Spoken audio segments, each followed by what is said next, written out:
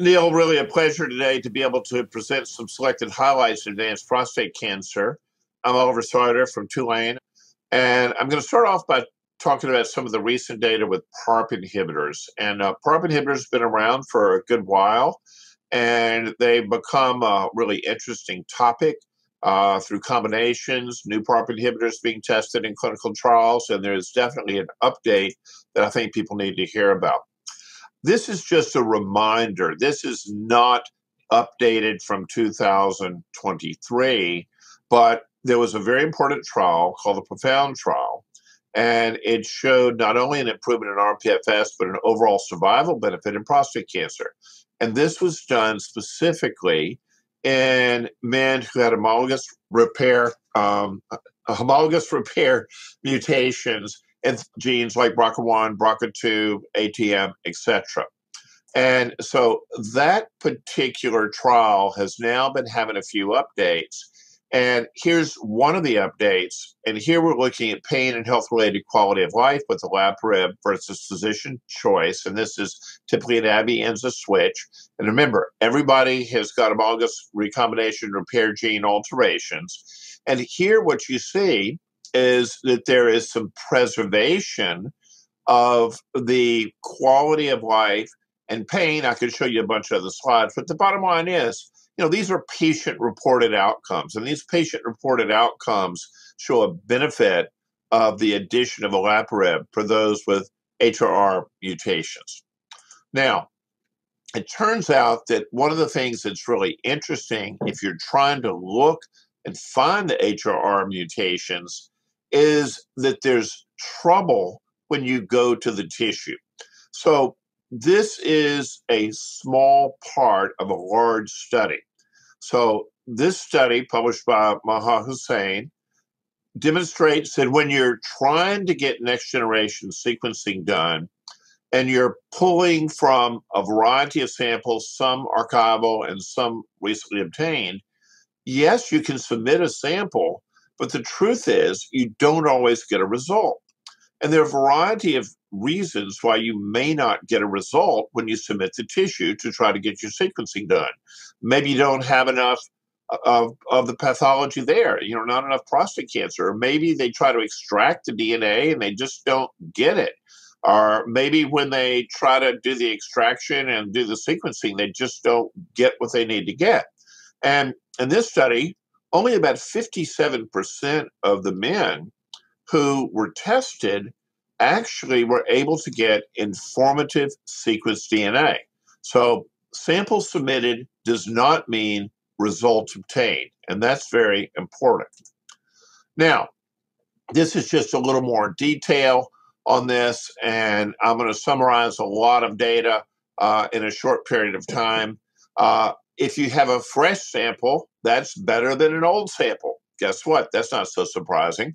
And if you use a prostate primary, that's probably not as good as a biopsy of a recent metastasis. And if you have more tumor content, well, guess what? You do better if you have less tumor content. These are sort of intuitively obvious things, but it's nice to really see the data.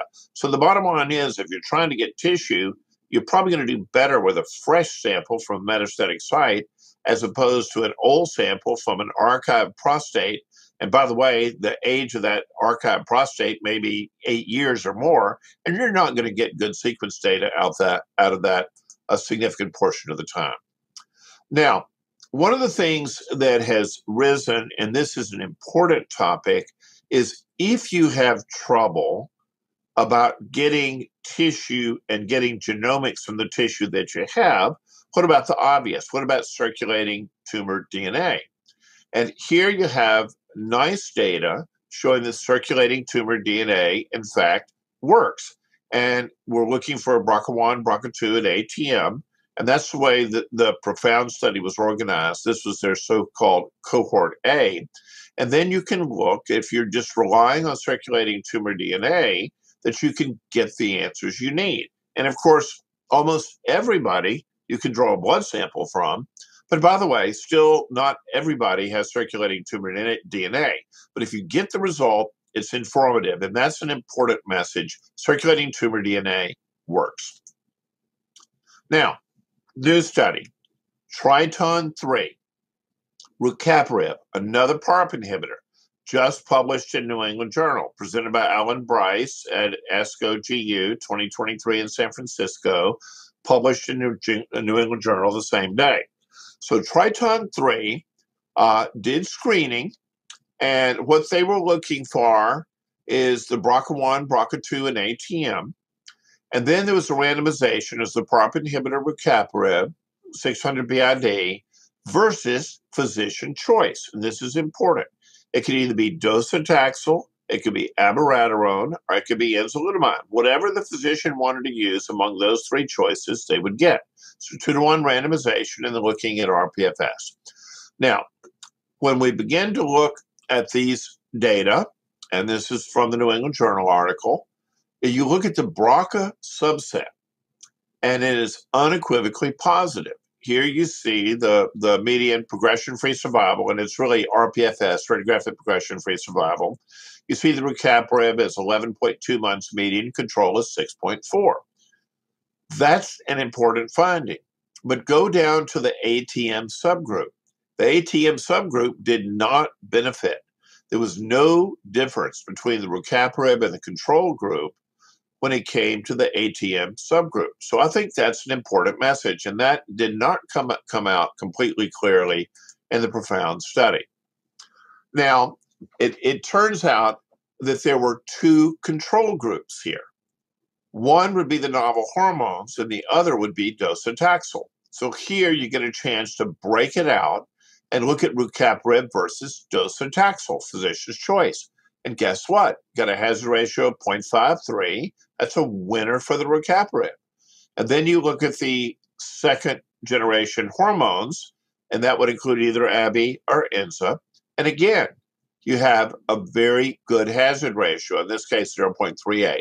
So I think this is important. This is head-to-head, if you will, for rucaparib versus docetaxel. And you turn out in the BRCA patients that rucaparib, the PARP inhibitor, is better.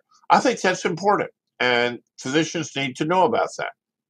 Now, niraparib is another PARP inhibitor, and here we're going to be looking at the Galahad study. Now, this is an open-label phase 2. This is not a randomized study. This is taking people who have a variety of homologous recombination repair defects and looking at BRCA versus non-BRCA. And guess what? Those individuals with a BRCA mutation do better than those who have a non-BRCA mutation.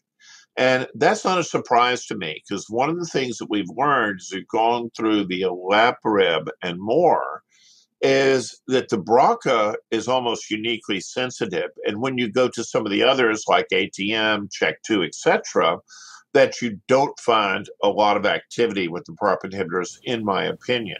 Now, there's some subsets about that, and I'll simply say that things like PALB2 is important.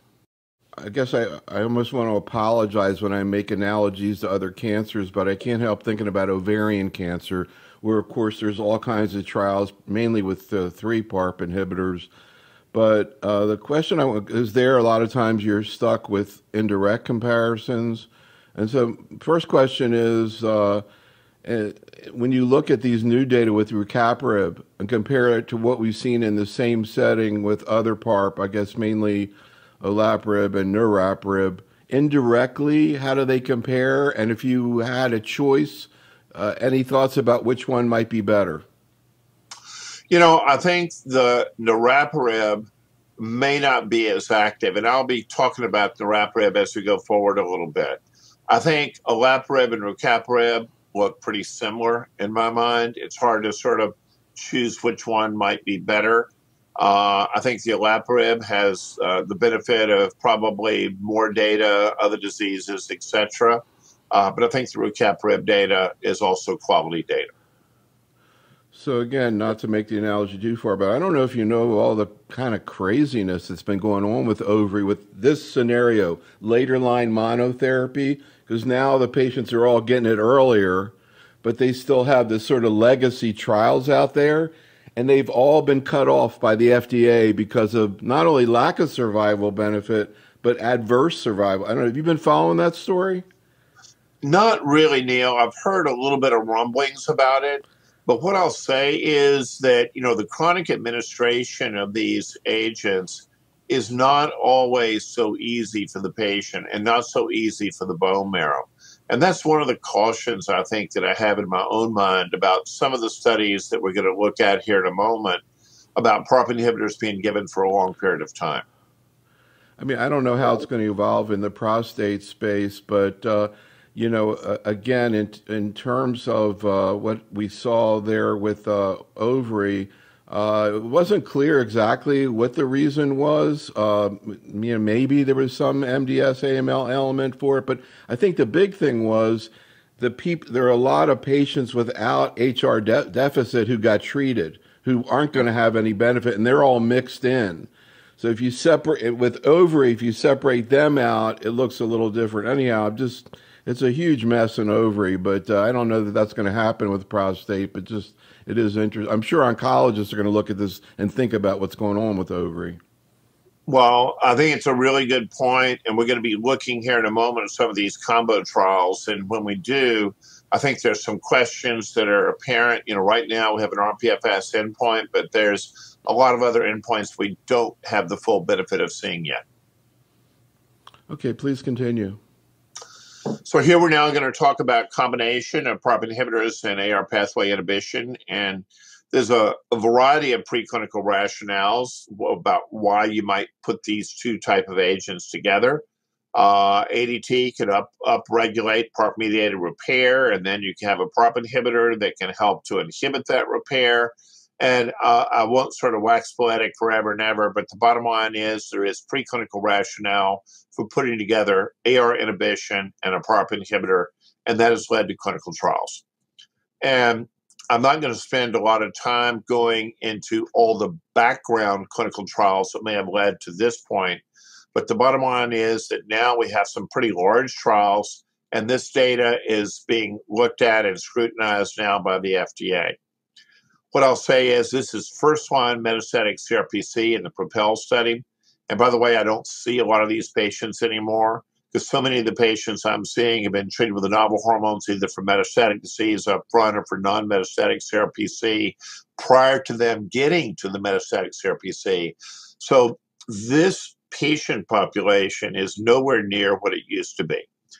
And bottom line is we're going to be looking at olaparib plus abiraterone versus placebo plus abiraterone. Pretty good sized trial, about 400 patients in each arm. And this is an all-comers trial. So the HR mutations were looked at after randomization. In other words, everybody got randomized, and then they kind of sorted it all out later. And the variety of endpoints, the primary endpoint was rPFS, radiographic progression-free survival or death by investigator assessment. Now, this has been presented in a variety of settings. So we're going to look at sort of mature data that is becoming more mature with the overall survival. And then we're going to be looking at rPFS, which isn't really going to change. First of all, it's a little bit interesting. There was a bit of a distinction by the investigator assessment of the rPFS versus the central review.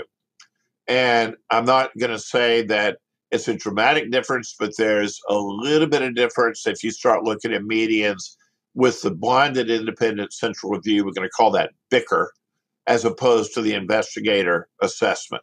And if you look down at the bottom, you end up with a median of 8.2 months with the investigator and a median of 11.2 months for the BICR in terms of the median improvement. So the trial met its primary endpoint. And then they started to look at breakdown on the rPFS. And, you see things that are kind of trending toward positive. I want to mention this. And then you look down, there's one subset, and that's the BRCA mutated subset. Here the hazard ratio is 0.23, knocks it out of the park. You got a BRCA mutation, it's like a big win. Now, what happens if you don't have a BRCA mutation? Well, it turns out that the hazard ratio is 0.76. Remember, this is rPFS, not OS. And so you have a movement that is on the positive side, but the BRCA is absolutely definitive, and the non-BRCA is not so definitive. And this, by the way, is also true for the non-homologous recombination repair mutated. Now, this is the newer data. This was just what was presented at ASCO GU. And what you see is that there is a trend toward improvement in the overall survival. Now, it turns out that it did not sort of meet the pre-specified endpoint, but it is close. You know, you're looking at 0.81. But this has taken all comers. And if you begin to slice and dice this a little bit, you know, what you see is the HRR mutated population, which is about 28%. And there you see a hazard ratio of 0.6 range, and the other it's in the high 0.8 range. So there's a difference. If you're mutated, it looks like you may have a survival benefit, and this is almost all driven by the BRCA gene. And you look at the non-HR mutated, and I would not call that a survival benefit. So just for a brief moment, we've been talking about precision medicine for a long time. This is unprecise medicine in my mind. You're looking at those that are not mutated and giving them a drug that is known and proven for a mutated subset. But I think what we're seeing here is if you mutated, particularly within BRCA, you're going to benefit. If you're not mutated, at least for survival, I think it is maybe a small trend in the right direction, but it doesn't meet the kind of significance that we would really hope to see. Now, it's another study called Magnitude. And Magnitude sort of took this HRR mutated group, and you can see the genes, ATM, BRCA1, BRCA2, BRIP1, CDK12, CHEK2, PIK, HTA-C2, and PALB2. And it divides them into biomarker positive with a randomization or biomarker negative in a randomization, okay? And here, we're not using olaparib, we're using niraparib with abiraterone, and this is the PARP inhibitor that is being looked at. So this is an interesting study. And the first thing is, in Magnitude, there's no benefit of niraparib in those without the HRR mutation. And this is a composite endpoint of radiographic and PSA. This was presented last year, but I think it's an important lesson and part of this discussion.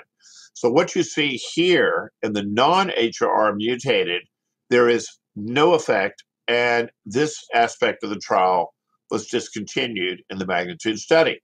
But now if you come to the rPFS and you're looking at the BRCA1, BRCA2 mutated, and here you can see that there is a clear improvement, a good hazard ratio, 0.53, 0.5, whether assessed by central review or the investigator. So the bottom line is that the niraparib plus the abiraterone makes a difference for those that are BRCA mutated. I think we're starting to get a theme here, and the BRCA mutated clearly benefits. Now, new study, just presented at ASCO GU, this is TALAPRO-2. And now we're not talking about the abiraterone, we're going to talk about enzalutamide. And we're not going to talk about niraparib or olaparib, we're going to talk about talazoparib. And the first thing to note, I just want to mention this, that there's a drug interaction in which you have to use a different dose of talazoparib than you might use in the non-enzalutamide pretreated patients. So you have to pay attention to the doses, and the talazoparib here was 0.5 milligrams. Now, the primary endpoint, in this case, they're using BICR, the Blinded Independent Central Review. Here's the rPFS, and you have a very good rPFS of 0.63. Okay, that looks good as the primary endpoint. And by the way, we're talking about people with a mixture. Some of these are going to have the BRCA, some of these are going to be unmutated, et cetera. So in that mixture, you win. Now, the HRR deficient population is on the left side, and this is going to be predominantly driven by BRCA. Hazard ratio is 0.46. And the non-deficient is 0.79. And again, this is rPFS. So you're getting the trend, and, you know, it's got a p-value there that's positive, but we're not looking at the OS yet. What we're looking at with OS is these data, and so far hazard ratio is 0.89. Now, I've been part of these discussions, Neil, and I think that there's an interesting sort of dichotomy. OS is our ultimate endpoint, but RPFS is a primary endpoint. I think we need to look at the totality of evidence. I think we need to look at patient reported outcomes. We need to look at toxicity. We need to look at the rest of the story. It's not just about dots on a scan. You need to try to understand who's benefiting and who isn't. And I'll simply say there's a lot of debate on these topics. I don't have time to go into all the different parts of the debate, but I think that we're treating patients, not scans. And that's very important in my mind. So we need to look at the totality of evidence and ask whether or not are patients benefiting or not. And in particular, since I'm just going to speak for Oliver Sartor for a second, I'm doing genetic testing on every single patient, either tissue or ctDNA or both. Is it worth it to treat the patients without a mutation with a PARP inhibitor? That's the question. And by the way, the PROPEL trial is in front of the FDA right now. So kind of summary on the PARP inhibitors just for a brief second. Look, these are not FDA approved in combination right now. We don't have the overall survival. There's no question in my mind that the BRCA mutated subsets are substantially positive. And what about this RPFS? The FDA is going to decide. The FDA is looking at some of these data right now. So that's, I think, important. So just a couple of quick follow-up questions.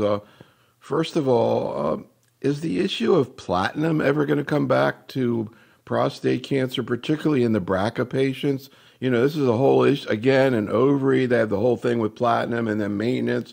But, I assume these BRCA patients with prostate cancer are sensitive to platinum. Is platinum ever going to come back? That's a great question, Neil. And as well as I do, that platinum has no patent protection. So there's no sponsor out there who's trying to take advantage of it. I know that these patients can respond beautifully to platinum because I've used it in my practice. And by the way, sometimes the expensive oral drugs are just not obtainable because of copays and other problems that we encounter. So I do use platinum in my practice and in some of these patients. Will it be tested prospectively in trials? I doubt it, simply because the sponsors don't have an interest in doing so.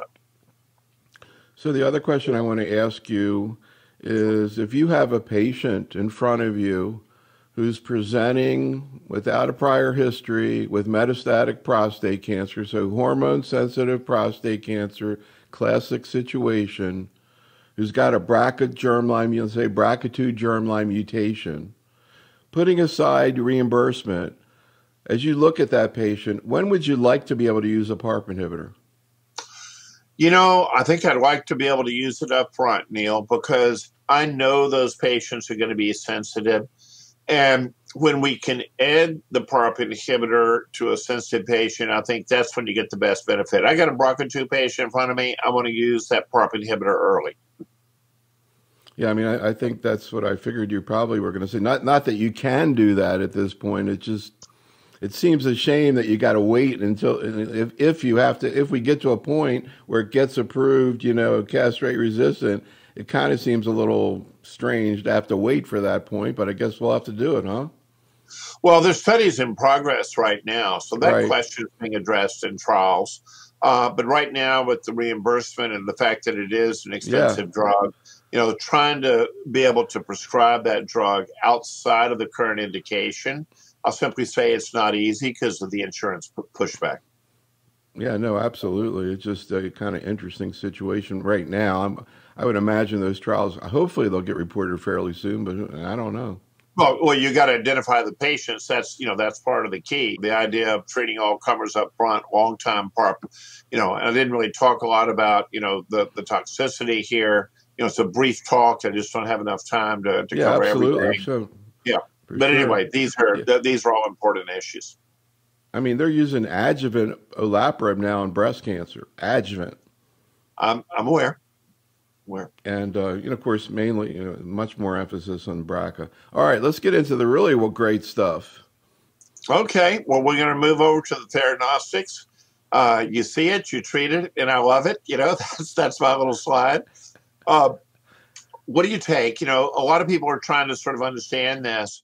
You need at this point, a cell surface receptor. Okay, you got a receptor up there. And then you have something that'll bind to that receptor. That's a ligand. And then you need a linker and you need a radionuclide. And you typically put the radionuclide on with a chelate. So the idea is targeted radiation. The term I actually prefer is not theranostics, but that's sort of what is out there. The term that I prefer is molecularly targeted radiation. Now, we have the lutetium study, the lutetium 177, PSMA 617, FDA approved, positive study. That's behind us. Okay, so now we need to begin to think about looking forward.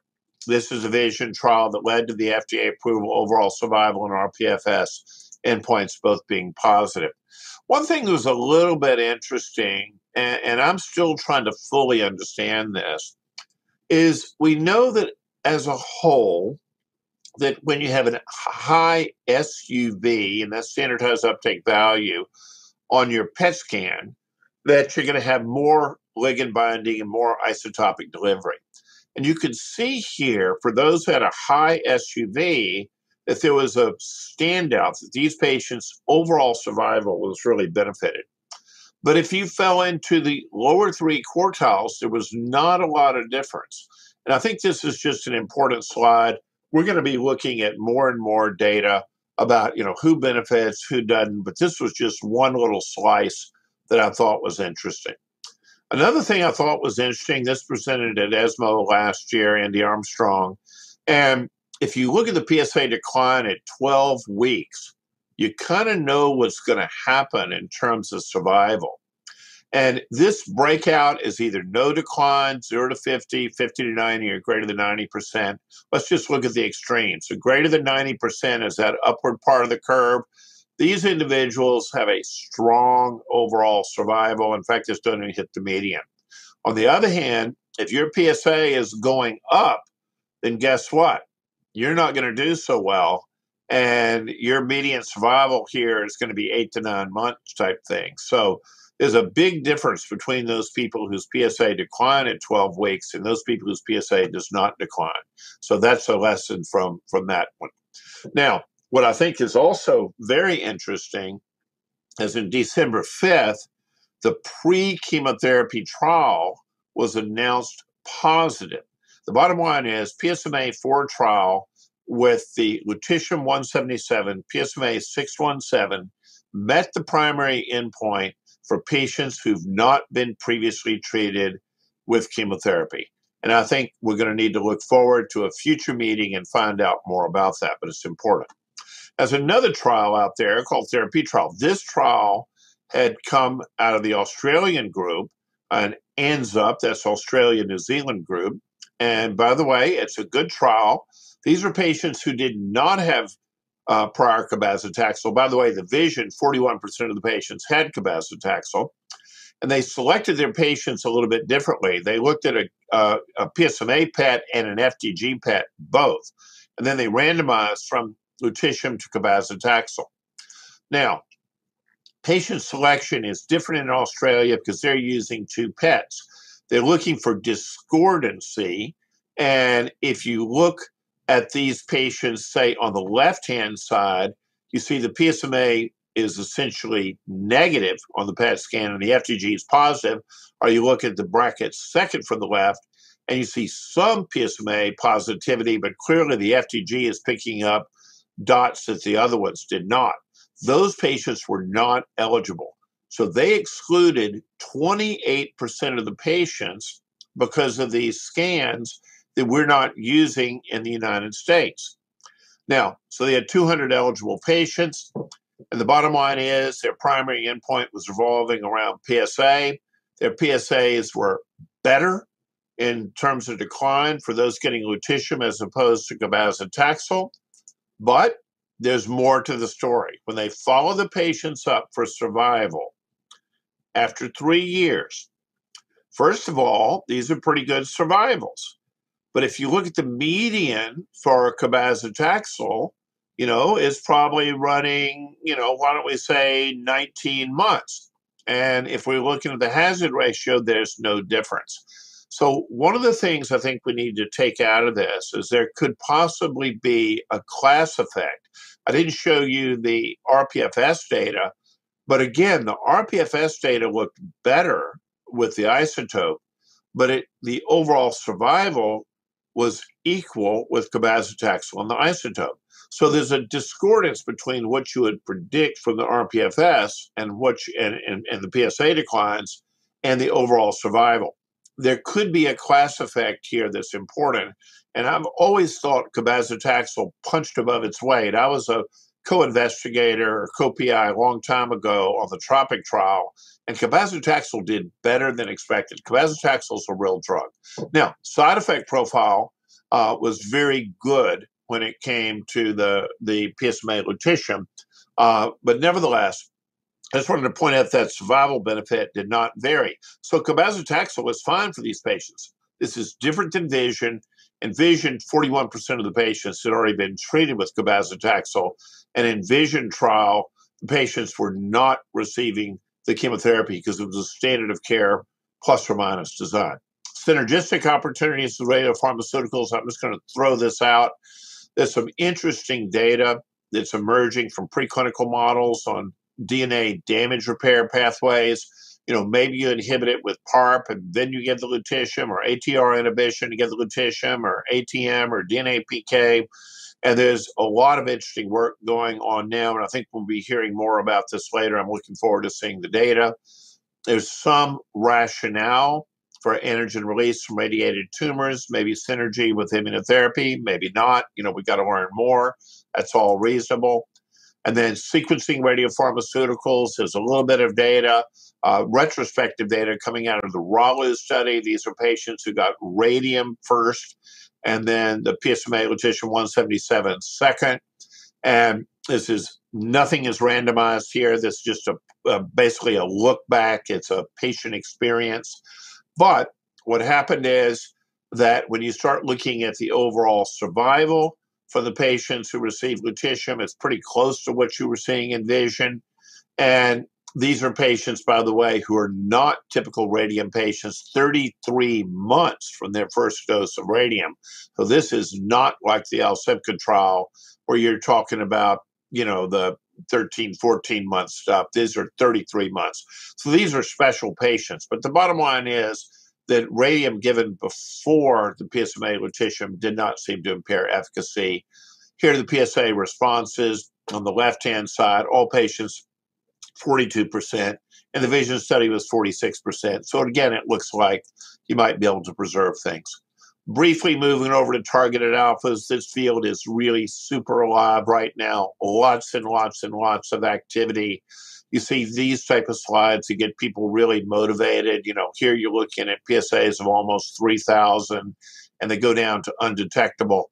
By the way, if you look carefully, the patient on the left-hand side in the pre-lutetium state has salivary glands, and you look at the late stage and you don't really see salivary uptake, and that's because you probably ablated the salivary glands along the way. So this is great stuff, but we got to work it out in prospective trials going forward. Chemotherapy, not a lot new, but I'm going to touch briefly on what we call the Capacity trial, presented by Stefan Udard at ESMO. And he took the cabazitaxel 25 milligrams per meter squared, not 20, but 25, and compared it to the cabazitaxel 16 milligrams per meter squared given every 2 weeks instead of the conventional dose every 3. And what did he find? He found, first of all, if you look at the bottom part, overall survival is about the same. But then you began to look at the side effects and the grade 3s and the neutropenic complications. When you're giving Q2 week cabazitaxel, you really knock down the neutropenia. It's only 5.1% instead of 62.9%. And these are patients, I think it's just a gentler way of giving the cabazitaxel. And by the way, there are other studies that look at it with docetaxel Q2 weeks that also look good. Docetaxel plus Pembro. My friend Dan Petrolak presented this at ASCO GU. Nothing dead. You don't need to give Pembro in unselected patients in combination with docetaxel. Does not make a difference. So those are my highlights. I hope you're able to enjoy the brief overview. Neil, thank you for giving me the opportunity to cover some of these interesting concepts and some of these controversial concepts.